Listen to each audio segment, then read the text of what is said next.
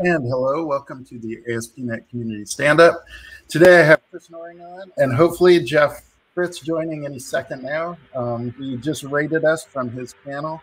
Let me also pop up my other screen so I can see if he's trying to get a hold of me. Maybe he doesn't have the link or something. Chris, welcome on. Thank you, John. Thanks for having me. I'm excited to be here.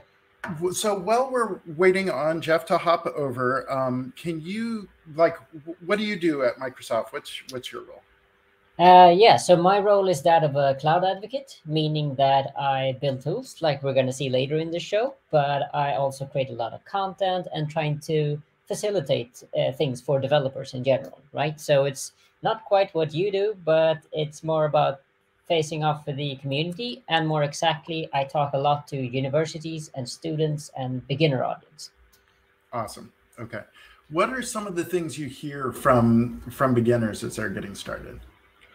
What I hear is that a lot of beginners have been subjected to a lot of different tech stacks, right? They've been trying Python and JavaScript, and they're used to having a few lines of code to start things up. So that's why I find it super exciting that we have minimal API, for example, right? We're able to showcase that 5 lines of code and you got an API up and running. And, you know, we are going to be talking about API as part of the show, but that's what makes me really proud, right? That we as a .NET folks are able to provide that, you know, just 5 lines and got something.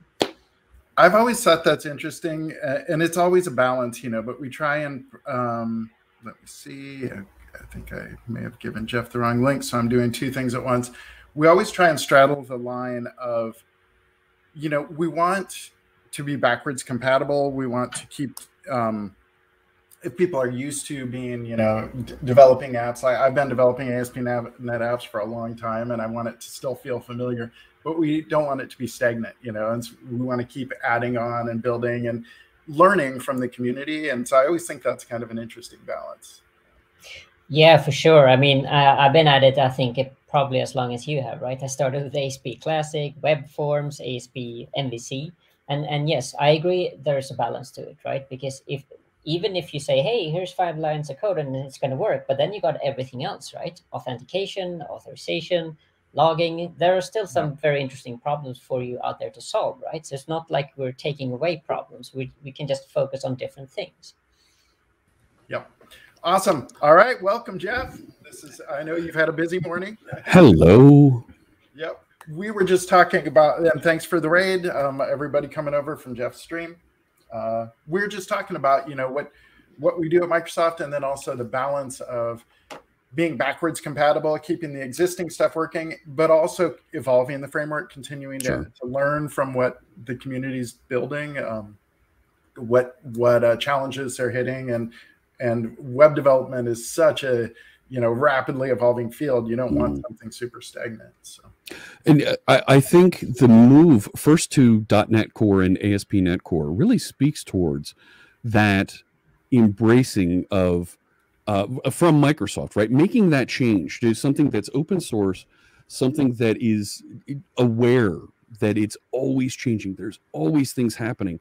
So being able to ship packages that support significant instant package updates, security fixes, new features as they're being developed on the web, that was important, that we didn't stay locked behind Patch Tuesday.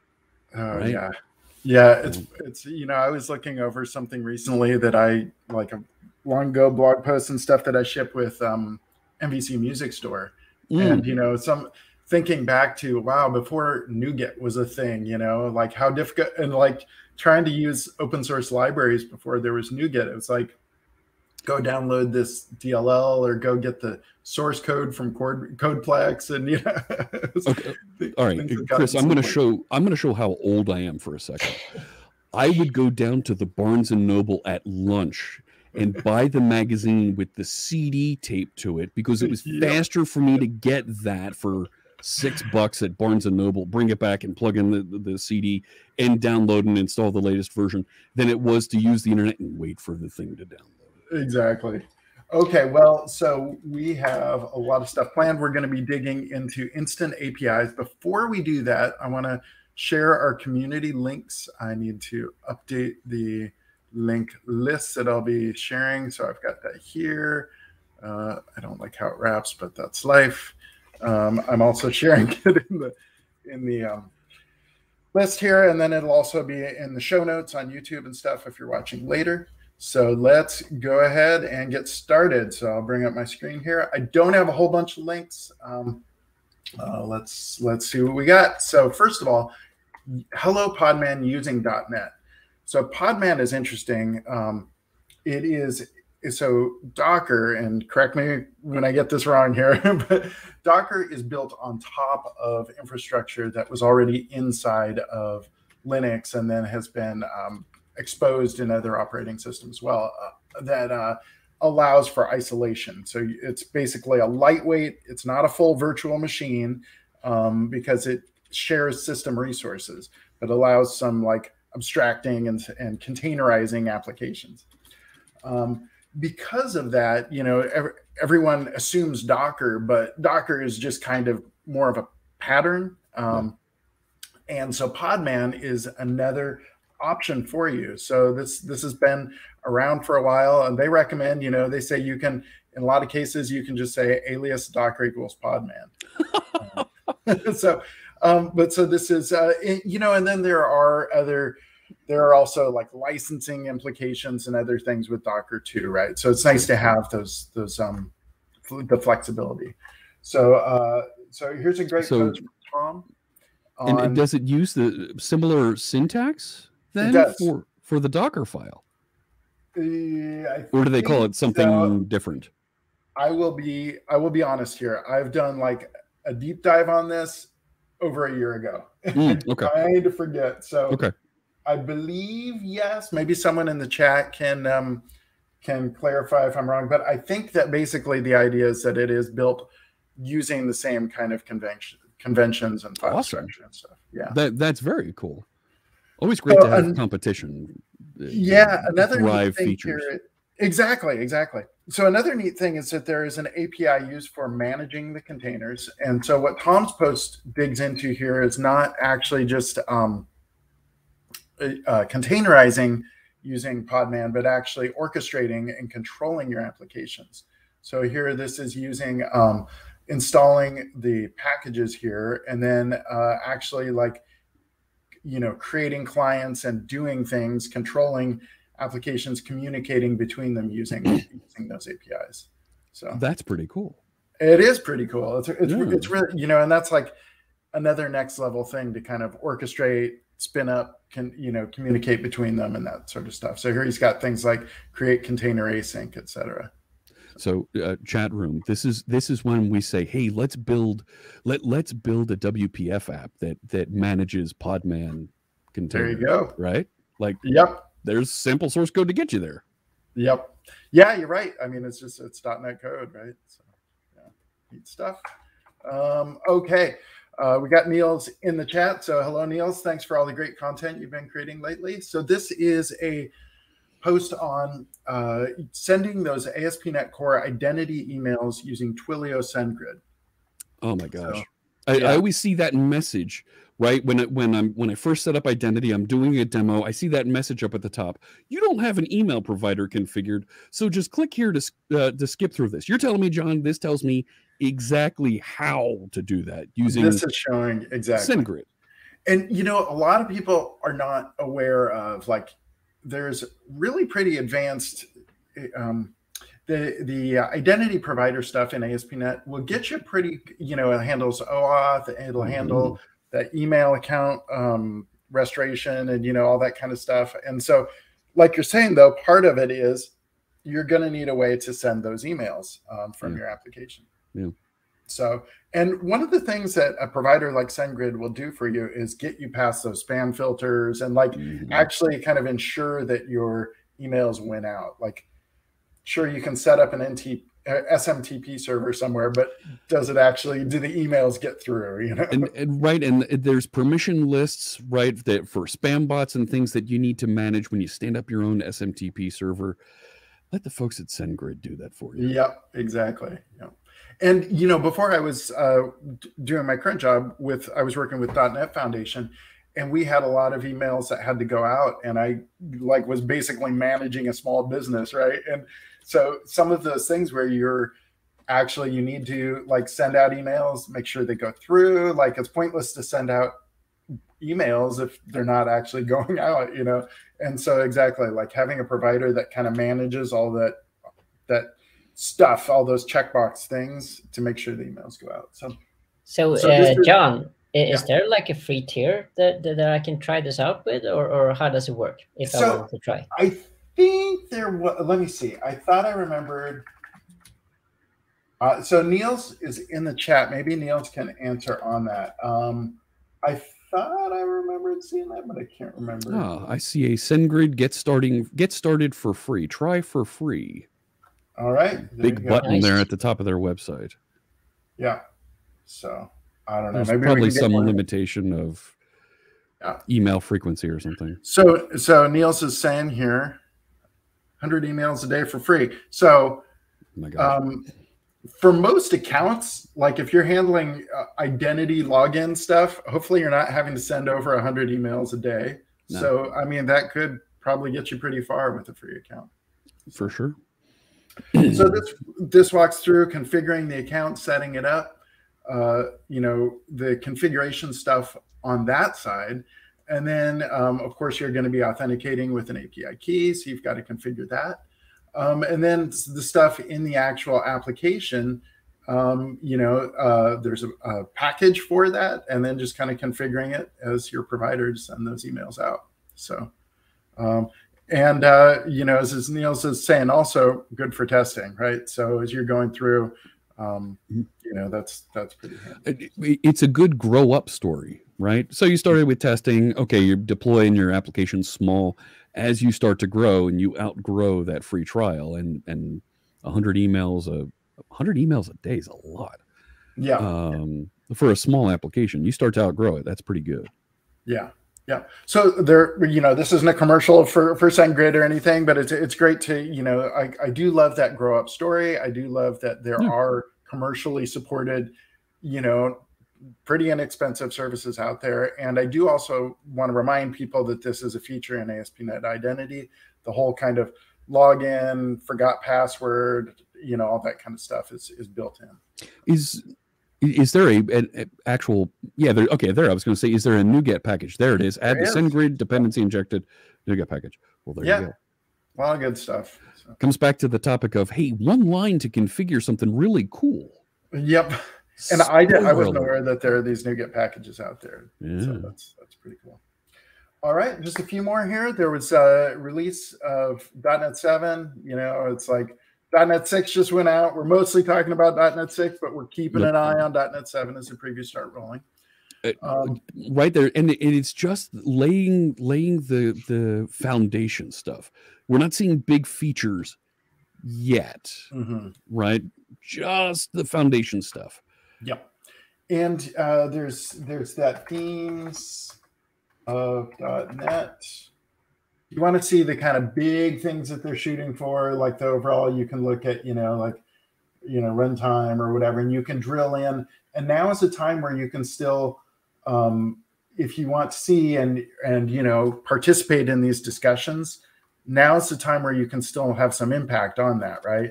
You can see there's still some things. I actually really like this. There are some things we'll talk about, like back in .NET 5, we're like, hey, we're going to do this thing. And we got a lot of it done. We didn't completely finish it. Well, we don't just throw that off the table. Those are still in the backlogs, still reevaluated. And now it's the time where you can go in and say, hey, this is really important to me.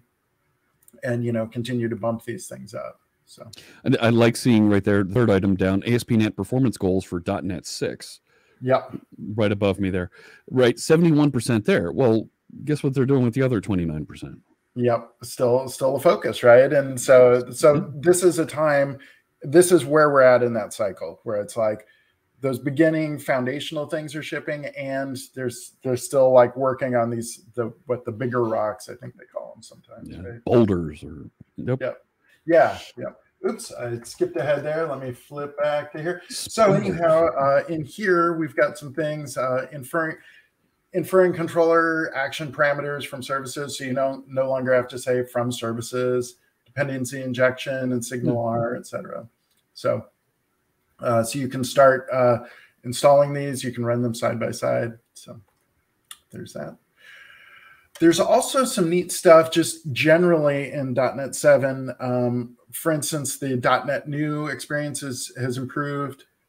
There's source generators for regular expressions, which is pretty cool. So I love source generators that are actually at build time. They're generating optimized code based on your application. So like, for instance, a regular expression, it can look at that and it can actually build that as optimized code at build time. So that's pretty cool. Another neat thing to be aware of here is this .NET New experience. So some things like you no longer have to do -- all the time. So it's a lot, it's more terse syntax. And then there's tab completion that is more supported. So you can do things like tab completion on template names. I think I saw something really awesome, John. Could you scroll up to the commands? There were some new commands, right? Install package, .NET install. All right. Oh, well. So wait. So there is like -- install that you could do before, and what's new is you don't have to type that -- So it's been promoted to a first level command. Exactly. Okay. Yeah. Very nice. Yeah. So the thing before is like you would say .NET New, and then you'd have to do all these -- things as switches, and now they're more like commands that are built on, which kind of feels more, like, because something like here where it's an auth, that is a switch, right? But or that's a parameter you're passing in. But if you're doing something, then I'd like to just say .NET New update or whatever. So we've gone from .NET verb noun, right? .NET New and some noun, some template that you're passing. .NET New and then another verb and possibly additional nouns. Install, uninstall. I like that update one sitting there. That one is always one that I've struggled with. The proper format for it. Do I have the appropriate template or package name, tool name that I'm updating? I always have a problem with that. And that's where tab completion comes in. So I'm excited about that because it's like, really, like, you're a computer. You can do this for me. Don't make me Google the syntax again. I like to bingle for it. Yep, there you go. All right, just a few more here that I've got before I turn over to you folks. Damien's got this repo where he's building minimal API extensions. So these are, additional binding and additional just kind of like simplify, like parameter binding and, typed iResults and things like that. So scroll down there. What's the to-do APIs Dapper right there behind our head? To-do's application using ASP.NET Core minimal APIs and the Dapper library for storage. So let's park that idea and come back to that in a minute. Yeah. Okay. Meals, Bingle. You use the Bing, the Microsoft Bing. Go. I remember seeing those extension there by Damien. I think there were some interesting ones, right? If you had a stream, for example, you want to download that by decorating it. I thought it made things easier, right? Yeah. So I have a body. I want to turn it into byte array or whatever, right? Yeah, and the one that's in this new release here is binding of to body t-body. So you can exactly what you were just saying there. So very just simplified binding to a body. So cool stuff. Damien always that's something it's cool that he's always building stuff like this. He's got his tag helpers pack. He's got a lot of other things out there, and I really appreciate that he's constantly building on top of the APIs. And then when he hits something that bugs him about it, he'll like say, "We got to fix this," And so I love that he's specifically still continuing to build stuff on here. Oh, definitely. So just a few others here. So I'm basically turning over to you folks. Chris, I recognize this article. So Chris and Jeff both built some cool stuff at the same time, and then merged them kind of together. And so, Chris, you had built this thing where you're using a JSON file to basically mock out. You're saying, here's a product, here's some sample data, and then let's build minimal APIs on top of that, right? And then yeah, for sure. I mean, I think where I was coming from is that I think I saw this in other ecosystem for other languages and frameworks. And I'm thinking to myself, why can't I have a mock server? You know, and usually you kind of start out, you don't have that code yet, and maybe I'm working on a React client or Angular, whatever have you, right? And I'm thinking, or there's some other team that I'm waiting for, right? I'm waiting for them to build me that pizza API so I can start using it, but I don't have it yet. But exactly. Yep. And then you end up writing throwaway code where you just say, return this, return that. And it's maybe not even valid code, and then maybe your test API is not even correct and you're building clients on top of it. Or you're working in a team and one team is setting up the database and blah, blah, blah, doing all that stuff. And then the other person's building the client. So it's great to be able to spin up a client like this very, very quickly. Mm-hmm. Definitely. And then, Jeff, you were working on this instant APIs, and it was really fun when you chatted me. You're like, John, tell me I'm not crazy. This seems really cool. So we were looking at it. I was like, wow, this is awesome. So Chris was coming into the exact same problem that I was talking to with our friend James Montemagno, that we've got these APIs and I keep rebuilding them again and again and again for those same 5 methods. The create, read, update, delete, and read by ID, right? Or get by ID. I was like, I don't like constantly rewriting these in all of my minimal API demos, because I was prepping demos for an event and I'm like, why am I retyping these same 5 methods over and over and over? So what if we could just generate them? The exact same problem that Chris is solving.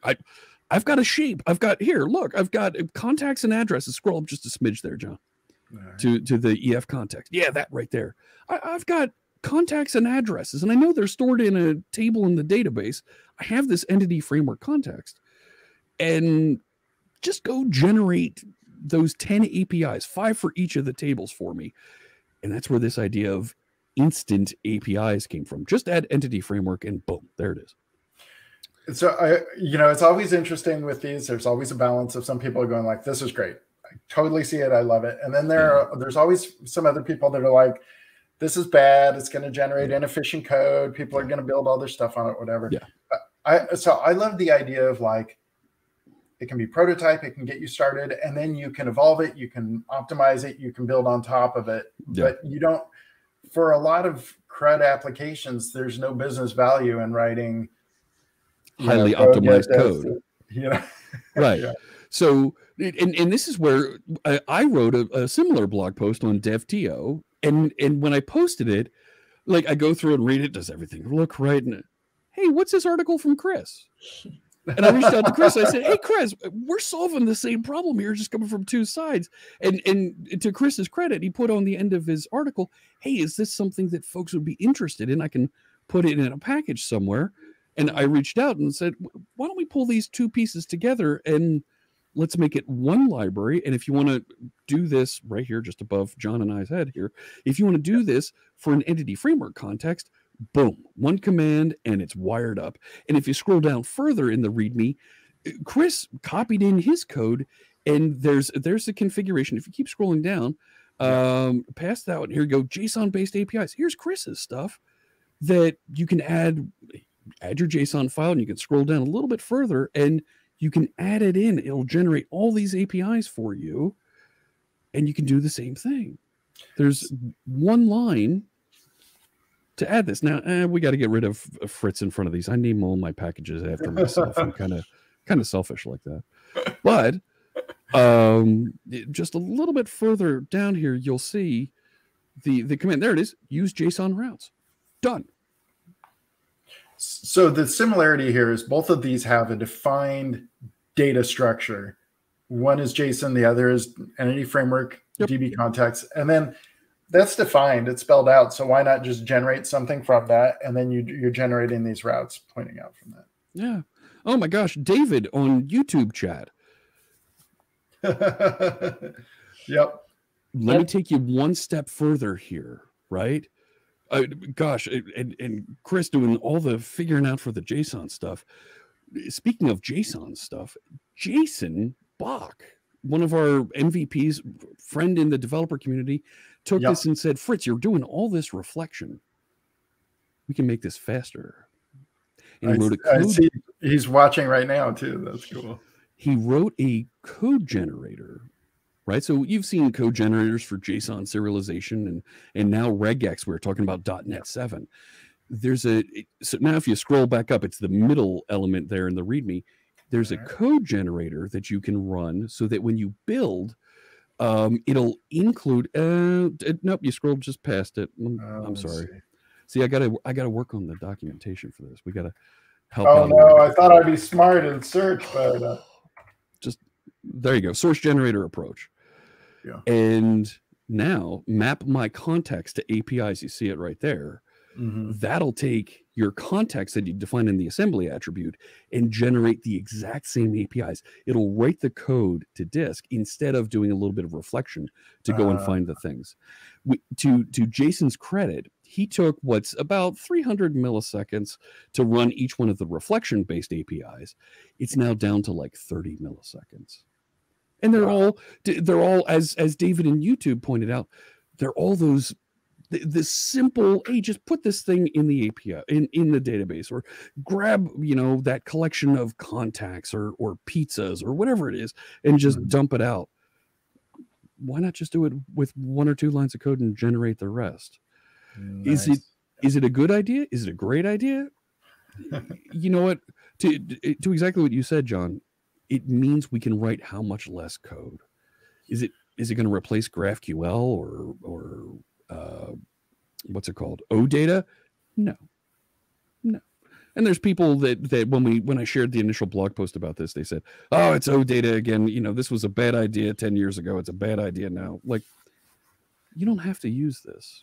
It's a NuGet package that's off on the side. If it gets people to, like Chris was saying, if it gets people prototyped and gets you in and running faster, so that you do swap in the production thing later, great. So interesting question from David, and I think this hopefully goes to like a problem that's solved by Entity Framework, right? So the question is, will it work with related tables and foreign keys? So if I've got a DbContext, is it able to kind of figure that out? It does not do anything with related tables right now. Okay. It's strictly one table and generate those 5 methods for it. Okay. Now, can I extend on top of it? Can I generate those and then write additional APIs that are like, now go get this for that? So there are hooks in this, so it'll generate all the Swagger endpoints. We need to actually tune that. It's a little bit aggressive at activating and turning on Swagger right now, but we do want to tune that, make it a little bit easier for folks to use. Once those are out there, when you go and add your own controllers, if you have more complex APIs, add your own extensions to go and do different business logic. Sure. You've already got the simple solutions already solved. Go do another thing. So another question here, and I think how I'm reading the code, the answer is yes, because you're telling it scaffold this DB set or scaffold this thing. So you don't have to scaffold your entire context. You can scaffold out specific DB sets. Is that true? That's right. So if you scroll up a little bit in the documentation, there is an entry about the configuration. There it is. So you can say, include this table, contacts, generate all the methods, and here's the base URI name, address book that you want to use. So there we're going to generate just the contacts APIs, and we're going to generate all 5 of the APIs. But you can certainly come through and use and say, well, you know what, generate just the 2 read endpoints, because those are anonymous. That's okay. There's nothing really that we need to do that's interesting there.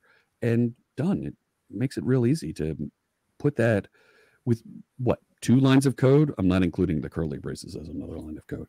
And you've built those APIs without having to write connections into your entity framework context and all that stuff.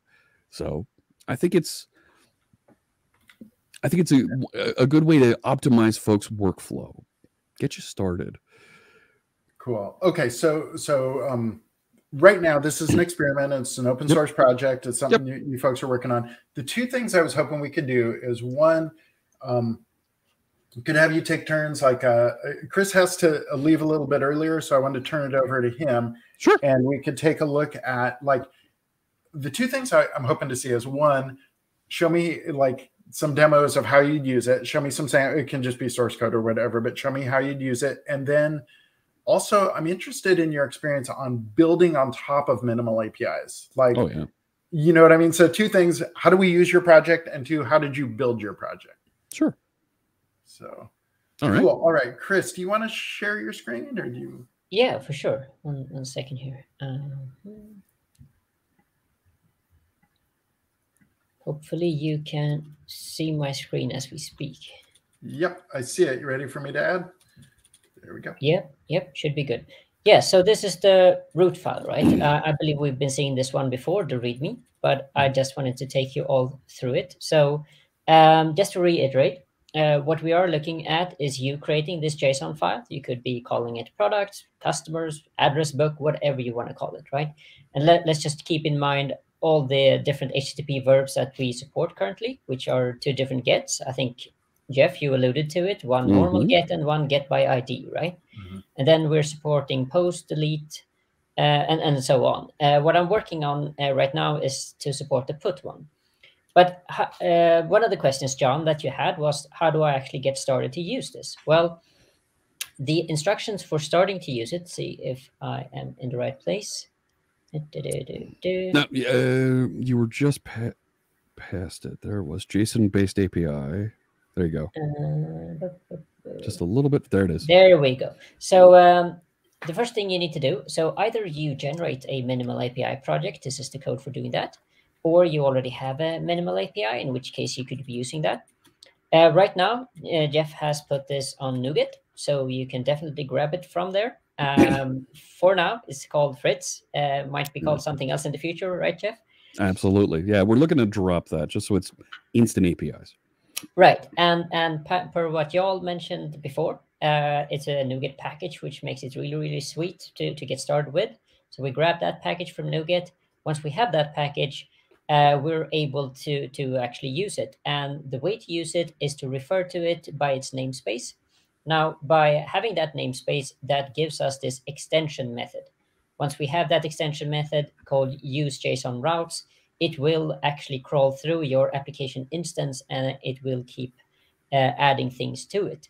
So that's really all there is to it. And I believe it's still expecting the mock file to be called mock.json, unless, Jeff, you have been programming that a little bit. I added to the config. That's a default name, and you can rename it to something else if you'd like. Oh, nice. Very nice. So yeah, I just wanted to go quickly through to see what kind of black magic that we're actually using to get all of this to work. It's not really that complicated, but what we're trying to show you all today is how by producing these kind of tools and these kind of APIs, we do some heavy lifting for you so you can focus on that business value, right? Of adding more types of pizzas or contacts in your address book, whatever have you, right? So yeah, it definitely crawls through different methods for insert, for get. Can see here how I believe, Jeff, you have been making this a bit nicer, or was it me? I can't remember right now. I think you did that initial formatting. Oh, okay. Yeah. It's good that you have my extra memory here.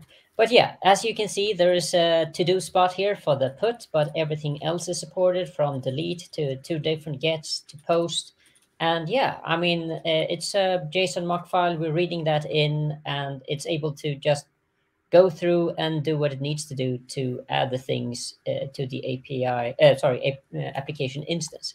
So that's really the name of the game. So if you look at one of these lines here, you can see that this is the way that you normally set up a route, right? You call the application instance, you call map delete or map post, whatever you're trying to do, and you associate it with some kind of route pattern and some kind of method, that's handling that request. So that's really everything that goes on under the hood. But yeah, John, did you have a specific question on this? Well, so one was, there's a question on why are we using the term mock? So I actually, this is the common computer science term that they use for this, right? This is a mock is an object that simulates a real object. So Yeah, yeah, for sure. And I mean, that was the name I chose for that very reason, John, right? To just say, hey, Mark, this is not the real thing. So some kind of wording that says this is not actually coming from a database, right? Yeah, yeah. So cool. Yeah, and then David was just saying, hey, I'd like to work on this, and it is an open source project, so this is something where. So Jeff, it's funny, we were joking about this the other day. Before contributing a big change, probably making it like have a comment on an issue first, right? Yeah, right. And it kind of a good open source etiquette to create an issue, talk about that with some of the folks that are working on the project, and send a pull request that addresses just that issue. There is a pull request out there.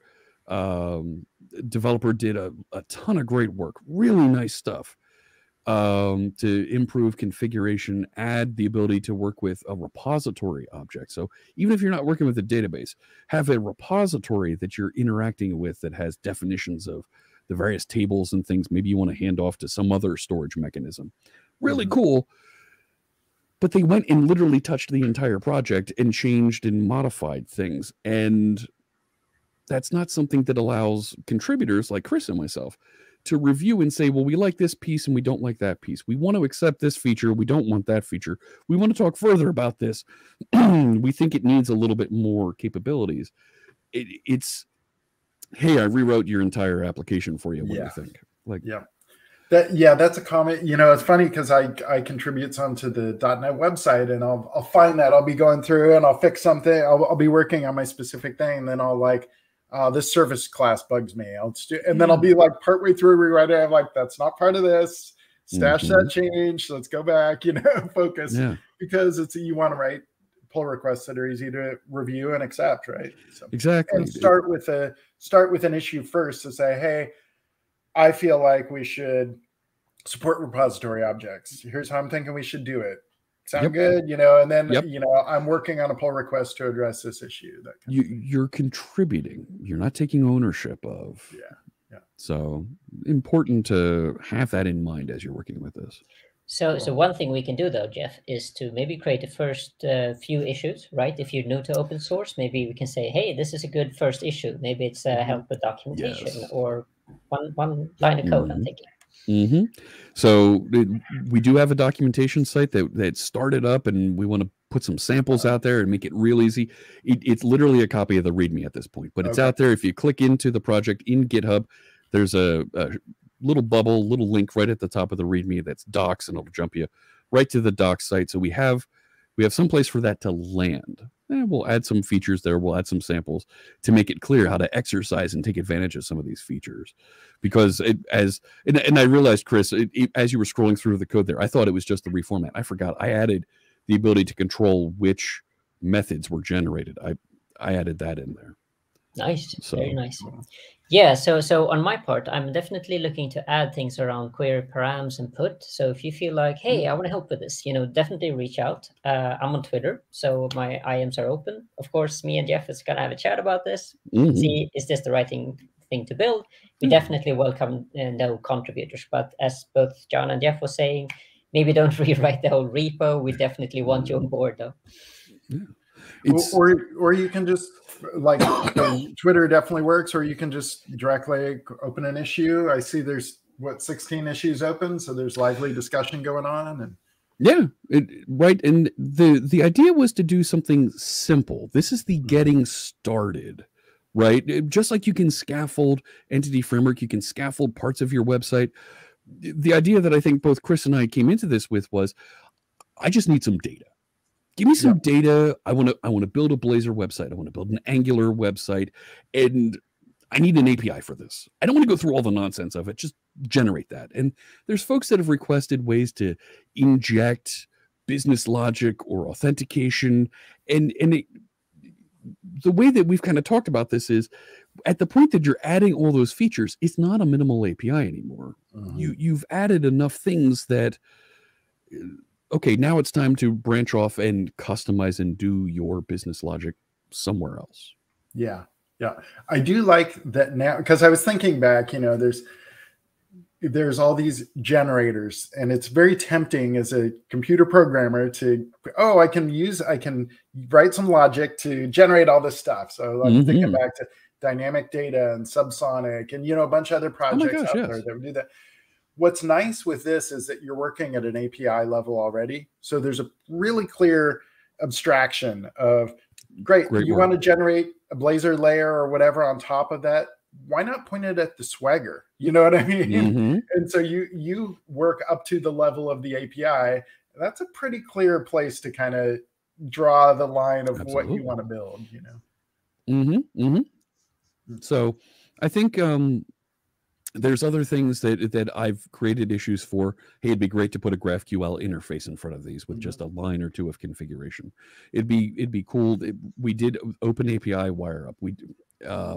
There's other configuration tricks and things that, hey, it makes sense to add these in so we can generate pretty easily, right? Not just the Open API stuff, but how do we generate and put some of the configuration documentation into that as well? Okay, you know, there's work that we can do there. There's definitely documentation features. We want to make it easy for folks to get started. And I think there's a great demo. I'm sorry, I interrupted. I'll tell you about my demo. I had a tiny thing to jump in, and then if you're talking about demos, happy to see any demos you want to show off or whatever. But let's demo on the fly. How's that? Yeah, let's do it. Okay. But first, one thing that I've noticed when I'm looking at minimal API and the Swagger stuff specifically, there's support for a lot of things, but you have to type it in, like things like tagging and stuff like that for the Open API support. And I'm curious if there's some more that you folks could do with that. If you can infer, like, I don't know, I guess that gets a little tougher because a lot of those things require some sort of knowledge. Like if you're going to tag an API, I don't know. Interesting. Go on. And well, I'm beginning to look like Ming the Merciless over here. Yeah, exactly. I just noticed when I was playing with the minimal API, Open API support, it was like, now we support this, we support this. Yeah. Here's the line of code you have to type. Here's the line of code you have to type. And then those seem like some of the things where generating some additional stuff sounds nice. I think there's an opportunity to add in, right? I think you both know this feature. In Open API, if you generate the XML documents from your C# app, there's a way in the Open API scaffolder to bring in that documentation and add it into your Swagger output. Yeah. Maybe that's something that we can light up quickly with a configuration option that, hey, go turn this on in your project and put this into your instant APIs config, and we'll automatically wire all that up for you. Sure. That absolutely could be a thing to get at least the comments on your objects, right? And on your, at least get that bit into the mix. What's after that though? Yeah. I don't know. All right. So let's see some crazy. You want to see me write some live code on the fly. Why not? Let me move some things around here. I've got to move that over here. I'm going to open this. How do we feel about Visual Studio Code? Do you know about this tool called Visual Studio Code? Have you heard of it? Once or twice. I think I've got a few of them installed. I think I'm working hard on the notepad though. There you go. Hey, all right. I was working in Vim earlier today, building with Blazor and Azure Functions. That was a thing. And you managed to quit Vim as well. Yeah, you just restart the computer. That's why you took a while to join the stream, Jeff. That's right. Let's create a folder here for ASP.NET Standup. I'm feeling a little ambitious here. Let's generate a database first. Okay. And then reverse engineer a website from it. I think that'll be cool. Let's do that. Let's create a new folder here, and let's call this, we'll do .NET new. I'm going to create let's create a new, I don't want a web. Let's create a new MVC application just because I can put entity framework in that quickly. So I'm going to create a new MVC application, and let's output this, and let's call this the base application. I don't care. I'm going to end up removing this in a minute. So creating a new MVC application, .NET 6, loaded. It's out there. I'm going to go let's open Visual Studio Code. Visual Studio Code, you're here. You're installed on this machine. I'm looking to find you. Taking its good time starting. There we go. It's gone plaid. No. All right, here we go. You go away. Thank you. Inside that base folder, we have everything to build an ASP.NET Core application with MVC. I don't really care. I'm going to use this to build and create an entity framework context to generate a SQLite database that I'm going to reverse engineer and with one line of code, create a complete set of APIs based on that SQLite database. The idea, what I'm trying to mimic here is the concept of you already have a database sitting out there. It's sitting in SQL Server. It might be sitting in Azure SQL or MySQL somewhere. Maybe it's even inside of a Docker container. Do we do that around here? Databases in Docker containers? Sometimes. Right. Sometimes. We do. I think there's an image for SQL Server, right? I mean, to put it in Docker. Yep. So I'm going to I want to do builder services. This is running really slow because I'm using StreamYard, and StreamYard starts to crawl things on my machine. All that screen sharing. Right? Co-processors. Yeah. Need all the processors. Let me see if I can help things out here. I want to add SQLite, and I think is it database? Database? And let's call this pizza.db, right? Something like that. Do I have that right? You make him hungry. I think you can just give it the file name.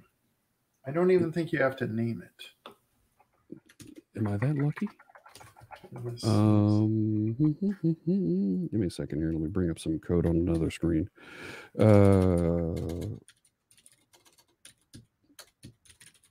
One second. So while you're doing that, Andy had a question about it'd be nice to do this without reflection. And I think one thing you pointed out is that what Jason Bach created was this was a source generator based thing. So it's not exactly using reflection for that. Yep. So add should be one word like that. No, I don't want to introduce a local. I need a using statement for this, don't I? One second. We will go grab this. I have code already written that does this. Yes, I need a using statement. Using Microsoft Entity Framework Core. And I probably have to add that, don't I? That's fine. Let's do a... And I think what I'm seeing in some sample code is instead of, it doesn't say data store, it says data source. Yes, oh shoot, wrong name. Thank you. Yeah. See that? Pair programming. Entity Framework Core SQLite, I think is the name of the package. I'm impressed that you know the full name of the package just by heart. I think John knows. I've done this once or twice. All right, so there we go. It doesn't know what pizza store is.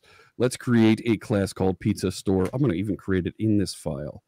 And I'm going to make this a DbContext. Thank you so much. We want to have toppings, right? So let's create a public property here. It's going to be a DB set of something called toppings, and we'll call this toppings. And what is it? I forget. It is... Go grab the exact syntax that I have for this. There we go. Not base. It is going to be set of something called a topping. Thanks so much. We need to create what a topping is. That's fine. Keep it in this file because it's easy. And I'm going to create a property. Public int ID. Yes, please. And let's create a name for that topping. Cool. So now I have toppings. And let's create one more DB set for something called specials. Right? Yeah. Specials. Set for a special. All right. And we'll define a special real quick with actually the exact same properties. Thank you. In the same file, public int ID, and a public string called name. Cool. All right. And I need to add a constructor option here. It's kind of a thing. You need a constructor. That's not the constructor. This should probably be a public class, and I'm guessing these need to be public also because we're going to access them from outside. Yes. Public pizza store, and it needs to take the DbContext options, right? For a pizza store. Thank you so much. And base options. Fantastic. Don't need to do anything else. Now it knows how to create and generate those. If I drop back down here and we do .NET build, this should build on the fly. Here we go. We'll have, it knows how to build the application. And top level statements must precede, oh, I gotta take all these classes to the bottom of the file. Yeah. Right. Do that one more time. And then we're going to do a .NET Entity Framework Context database update. And we're actually going to generate this file on disk for that database, for our Entity Framework Context. So let's do .NET EF. I'm going to do migrations add first. And then we'll do .NET EF database update. And we'll actually write that database on disk. And then we're going to lift the database. And with 2 commands, 1 line of code, we'll have a complete set of this. Your startup project base does not reference Entity Framework Core Design. Oh, no. That's so nice that you told me what it is, because now I can just say... That is nice at least, yeah. One step nicer would be as if it said, would you like me to add this package? Oh, love that idea, John. What a great idea.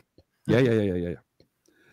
Would be nice to add a provider so a person can use data that is not even databases. Andy, we're working on that. We're absolutely working on that. There we go. So I have a migration sitting out there now that'll generate the database. So now I can do .NET EF database update, and I have a database.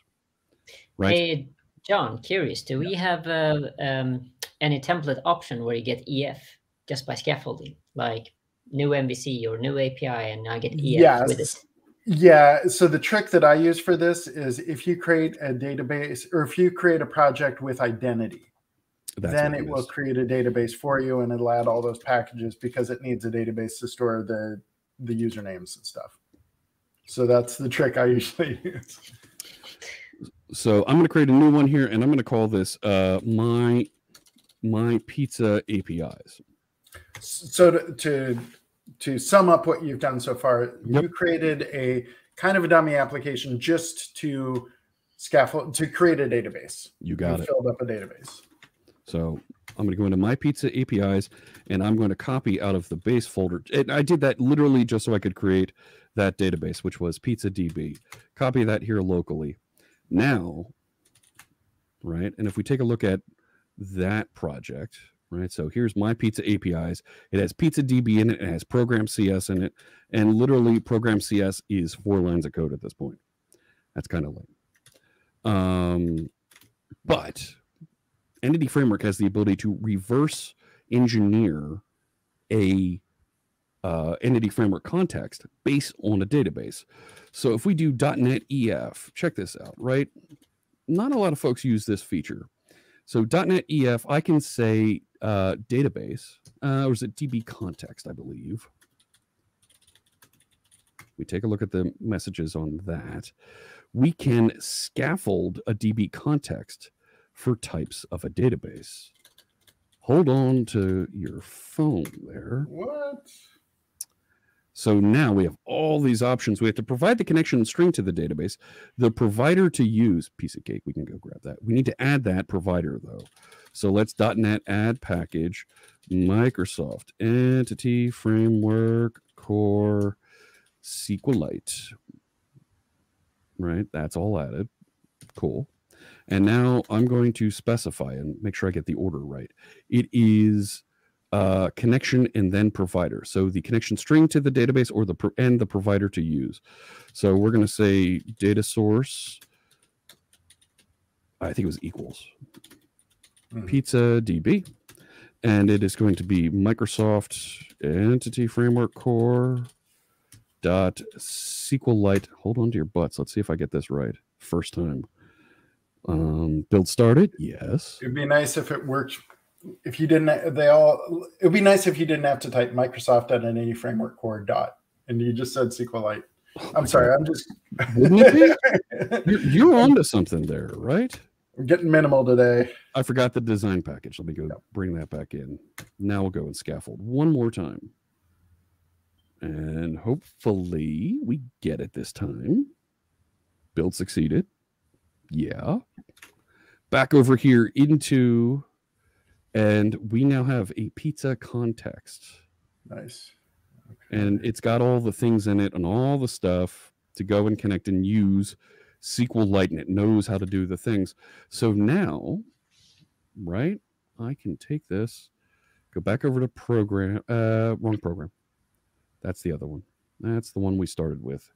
You can go away. So now inside of here, I can up here say builder services add SQLite, right? Data source equals pizza DB. And I need to add my instant APIs. Josh is wishing he knew about scaffolding out. You have context last week. 35 tables. Wow. Yeah. So .NET add package Fritz instant APIs. Pretty sure. So he's also asking, does it include all the indexes and keys and stuff too? Pretty sure it does, right? Those are your primary keys. And stuff. Here, take a look. So special and toppings and those objects are right out here. Now that is an ID. It generates it as a primary key. But if you did have those keys and things, foreign keys, indexes defined in the database, it will generate appropriate markup for those. Otherwise, it assumes ID is a primary key. Exactly. Is it going to? There it is. And if I've done this right, let's do this before I get too far here. I believe I need that. No, I already did that.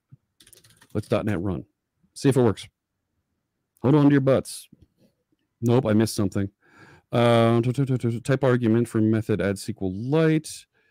What did I miss? Builder services cannot be inferred for the usage. Oh, I forgot. Pizza context. Do it again. So, does not contain a definition for. Oh.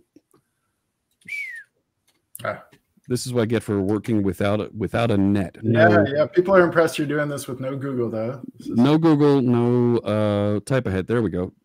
Did you see it? Look at this. Look at this.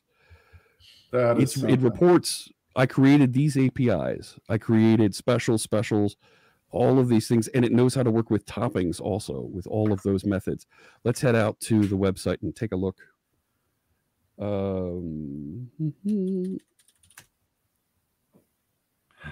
And I've got.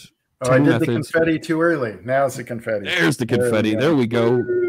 Every time a demo passes, big demo pass, I got to throw it. Knows what specials and toppings are, so we can start adding things. Like if I want to add, let's add some toppings into my database. Right? Let's try it out.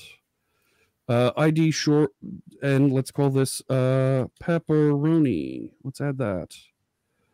And looks good, came back properly. And if we go and say, we'll go get all of my toppings, and it found pepperoni. So we can go and start building this out, adding those things. And I've got a little database on disk that has that content, right? I have the ability to interact and get this content. And I've written one line of code inside this application. And of course, get by ID works the same way. And there's my one pepperoni. Okay. So what did we learn? Where do we go? What does this mean for us, right? And I wrote all that code. See, I feel like I should have that base project or that database sitting out there by default, you know? You know, I think that's an interesting, because for people that are watching close, the second half was really an instant APIs part. I think it was interesting actually to watch writing by hand, a quick application. But if you just start with, here's PizzaDB, you've got your application. This is the code you have to write for that application right there. Absolutely. Hey, can we go to that question from Shane? This one right here? Yeah. What about MySQL? What about any other database provider? Great question, Shane. I'm glad you asked that. So, let's what's the MySQL provider on NuGet? It's not MySQL Entity Framework Core. It is Pomelo Entity Framework Core MySQL. So let's do .NET add package. Pomelo Entity Framework Core MySQL. And with this in, there it is, adding that. So I don't have a MySQL database here, but let's just guess for a second and that I do have it available, that I do have it sitting out there. I believe what I'm able to do, where is it? I'm just making sure I have the right syntax here. I believe what I can do now is, instead of saying add SQLite, hey, you go way down there. Services, I believe it's add MySQL, and then I can point to my API, my context. No, pizza context, and whatever, right? Connection string. And it will now go and use MySQL to connect and interact with and map all that data. I'm using just another database. I can do this also with SQL Server and Oracle and all those relational databases that we know and love. This is wired up. This is possible. And that's actually something we can add as an issue, right? If people want to help us with documentation. Sure, right. If you want to add a little bit of documentation, well, how do I do this with another database? Here's the provider we recommend and the statements that you would use instead. So, yeah, and sample code, like here's a quick EF sample, whatever. I think a neat thing that you're showing there, that's an advantage, or that's an advantage of the abstraction of Entity Framework, right? Is that once all you need is, here's the package to add, here's the connection string, and you're off to the races. It's absolutely. Can we go to a couple more questions here in chat? Do you mind? Sure. Yeah. I'm going to go up to David here from YouTube. Jot tokens? Yeah. What about jot tokens? There we go. So, great question. What if we could generate and turn on authorization? Not just authentication happens somewhere else. What if we could turn on authorization with this? So our friend Christos on the 425 show does a lot of talk about how to set up identity with your applications. He's actually taken that issue and is working on how can we generate authorization automatically for this using Java Web Tokens, right? Jots are easy for folks to interact with. It's a question of, well, how do we hook them up to the generated APIs? So he's taking a look at that. That's a feature that we're really looking forward to adding, because then if you've already got authentication inside your application and you just need to add a couple APIs, lighting it up could be as easy as just saying add instant APIs, config dot, and right. I don't have the config options popping up here, but be able to say config dot authorize, and whatever the table name is, go do the thing. So we really like that idea. Coming soon. Much more than simple authorization for a role or a policy is beyond what we're trying to accomplish here. My vision is just like Chris was saying, I've got a Blazor application, I've got an Angular application, and I just need data. I have a database. There's your I dropped a link to the authorization, like in the docs and stuff. Yeah. So it's just a few lines of code for that. So. Yep. It's easy to add on, and that's something for these instant APIs we're going to light up. We're going to make this easy for folks to do. Interesting question here on like additional extension, adding controllers for an endpoint, or additional business logic. So you were just kind of talking about that, but like, how do you go if, okay, say I want additional business logic, what do I do? You're writing your own API at this point. You've exited where we're giving that simple interaction with a JSON file or database. And I think that's an okay line to draw. So let's say though, let's say I want, everything's fine, but I want to do additional validation logic for the post method. Sure.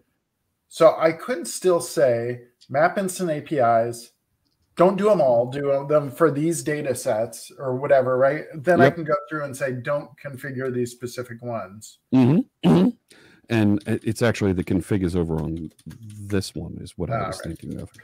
So, or maybe not. Maybe it's not going to pop up for me. Thanks so much. I'm kind of curious though. Do we have a mission to support controller-based APIs? I mean, currently minimal API is all the things, right? I'm kind of wondering if our audience is interested in having this work for control-based.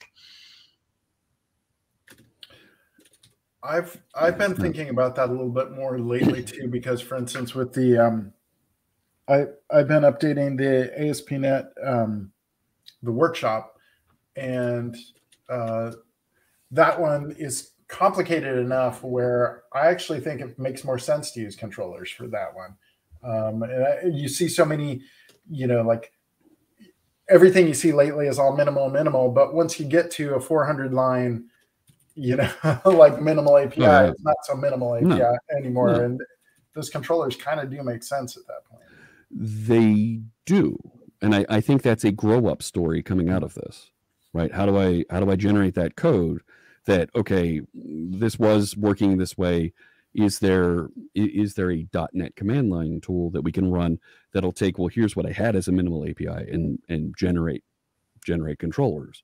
There's your grow up story. There's your handoff, and now go and add in your features. It's nice to be able to like, so there's a few things with that. One is you can say generate the instant APIs for everything except this or that. Or there's also the thing where you kind of like overlay on top of it. So you say like, turn on minimal APIs.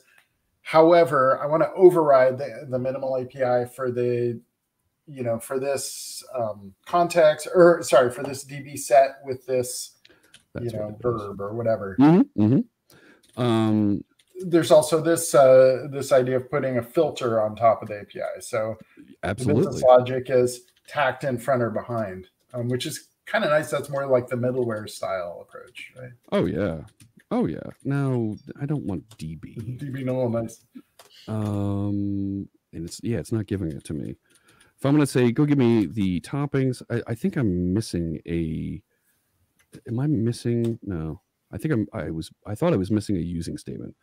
But there's API methods to generate.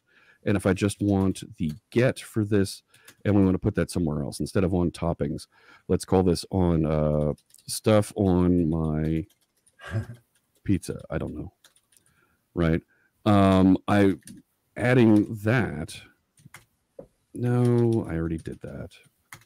Means that I now have some of that control that you're suggesting. Well, I only want this, and now I want to overlay on top of it some of these other features. Oh, the add MySQL is still in here. Sorry. Right? All right. I uncommented that. Why didn't you turn? Yeah, that's interesting. How'd I do that? I'm missing API methods to generate. Yeah, I do need the using. I knew there was a using I was missing. No, just that.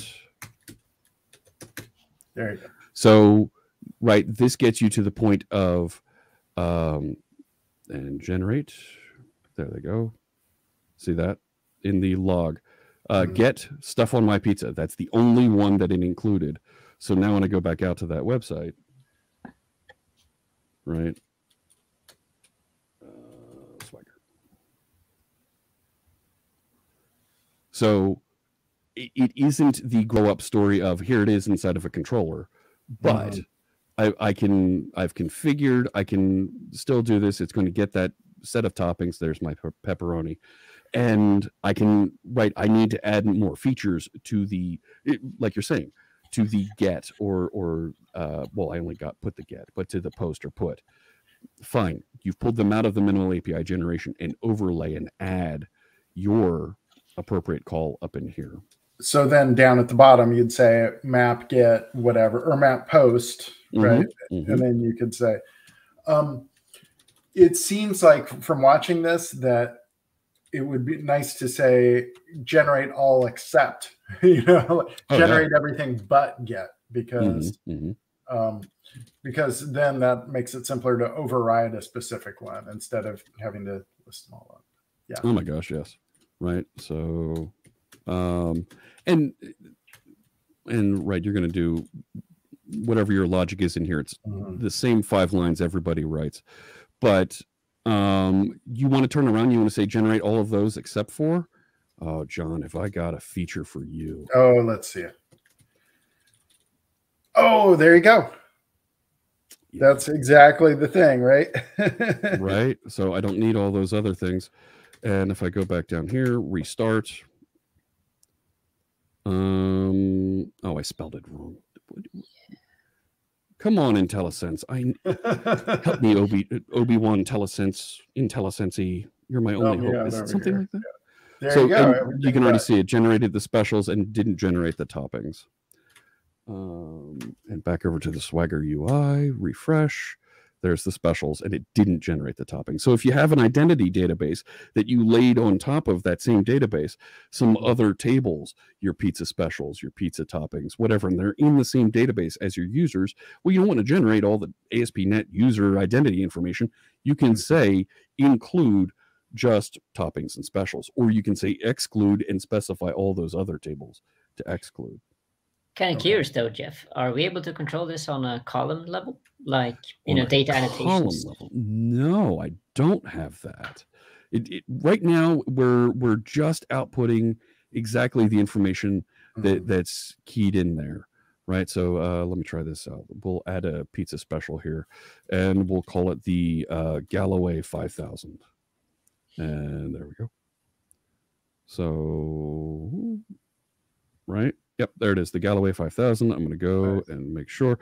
So if you wanted to include and exclude various columns, that's definitely a feature that could be done.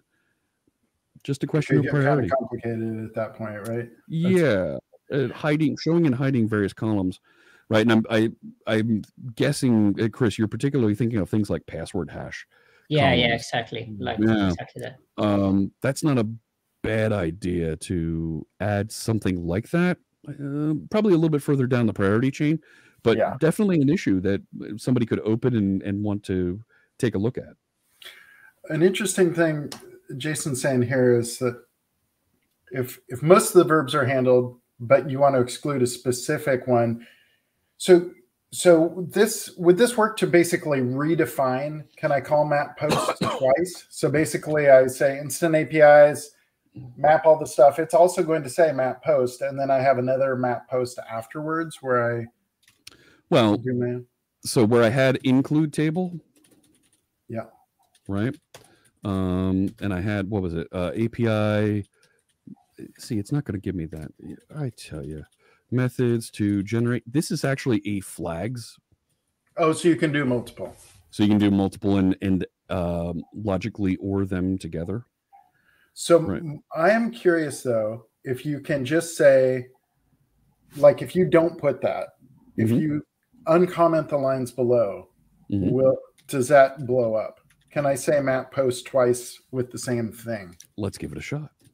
It's like an override, you mean, or? Exactly.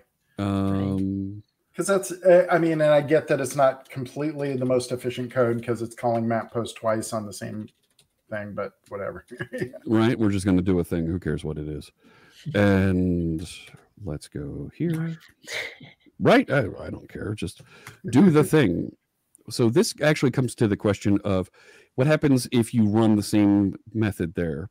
Type or namespace This should be my pizza APIs. Yeah, just topping. Do that again. What do we mean? What do we got here? No overload from method map post takes one argument. It's taking. Oh, we probably want the pattern too, right? The route pattern. Yes. Yeah. Which is /API/toppings. Is that what it is, or is it just topping? I can't remember. API. I'm guessing it's plural. Try that again.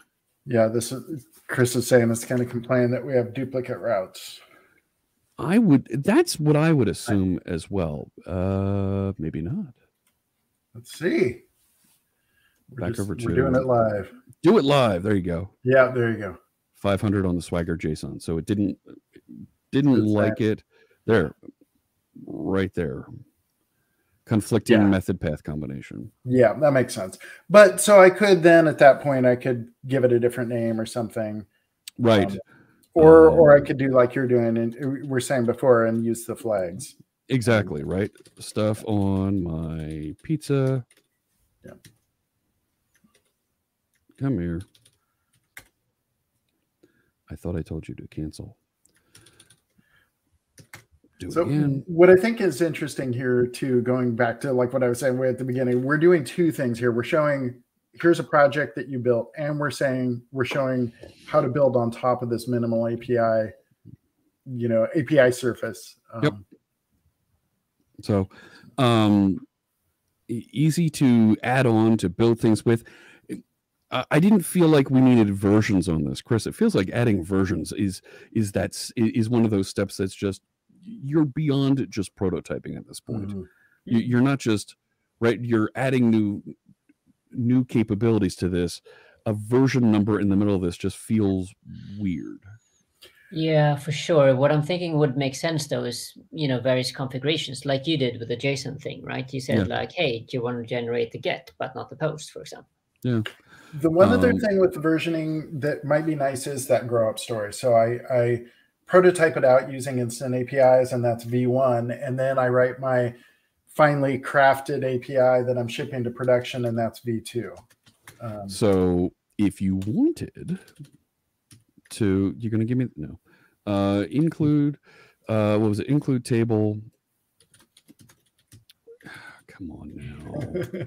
Come on now. No. Nope, not going to give it to me. Let's do, toppings. Right. And API methods to generate all. I could make this API, the base be V1 toppings. Right. Could do that. So then you're clearly like not actually going to ship the mock to production or whatever. Yeah. Right. Now it's V1 or put whatever in there, a mock or test as your API that you're working with. Yeah. So that it's clear that it's included in there. It might be nice to put a universal base URL at the top of the configuration, but we're looking for feedback from folks. Where does this go? How does this move your spirit? Is this something that you're interested in? As a prototype, as a way, as a way to build workshops, training materials for folks that aren't building the APIs, but they're out building web interfaces. This feels like an easy way for folks to get started and get something productive behind them. So yeah, yep. Here I was doing a. What are your thoughts, folks? What do you think? That's in the chat. Give us, your thoughts, and then also, can you we're kind of a good spot to wrap up pretty soon. Do you want to take us over to the repo and just kind of remind people how they can get involved? Absolutely. GitHub.com, C#Fritz, instant APIs. And there is a little bit of documentation down here to get you started. We're going to build out a full documentation website here that has samples, different ways that you can use, and target configuration, how you want to work with things. I really like that idea of reverse engineering a database, and in 3 lines of code, having a complete RESTful API available for you. But there are a number of issues out here. We'd love to hear from you what you think. It'd be great to integrate with AutoMapper. Sure. Have some sort of model object that I'm integrating with, mapping data to a view model. These feel like they're kind of the same thing. We can pull that together. There's been a request for business logic, open API configuration of individual APIs. We got to get that Fritz guy to get that name out of the project. The doc site is just about ready to go here. Like I said, we're going to add some features out there. Authorization, Christoph is working on, you can see. He's working on that. But what do you think about gRPC or GraphQL? Or adding filtering capabilities to some of those get methods. You know, if you want to write some business logic for the get and have configuration copy that in, what does that mean? Model binding capabilities and paging on the get methods. I think when we get larger data sets, be nice to have that. But I think this can be answered by the GraphQL support. Hey, if you need paging, you need to be working with a larger data set, go use GraphQL. But it's it's Matt on YouTube asking, isn't this like EF code first migrations? This is like, yes, not code first. This is like EF database first, because we're starting with the database and generating the APIs for it. I think the difference here is like migrations is used to move between versions of a database, right? So migrating your database to keep in sync with your model classes. So that solves that one specific problem. What you're showing more is creating REST API endpoints on top of an existing, you know, so the two kind of work together. Yep. And Regathian, does this need anything special for authorization? We need to be able to pass the configuration, right? What kind of, who do you want to authorize? What does that authorize role or policy collection that we need to decorate the generated API with? What does that look like? How do we pass that configuration through? And the actual way that your application connects to Identity Server or Azure Active Directory, those types of things, that's up to you. You go figure that out. We're just applying that authorization to the minimal APIs that are being generated. You know, I am looking at the authorization docs for minimal APIs, and you can say like app.mapget, and one of the methods on that is .require authorization. And so that is possibly something as you could say, you could add to the instant APIs where it's you know, an override where it just says like requires auth or whatever, or, you know, like authorize. Go on, come on, John. I'm hearing it. So just like as an additional configuration override, you could say blah blah blah .authorize.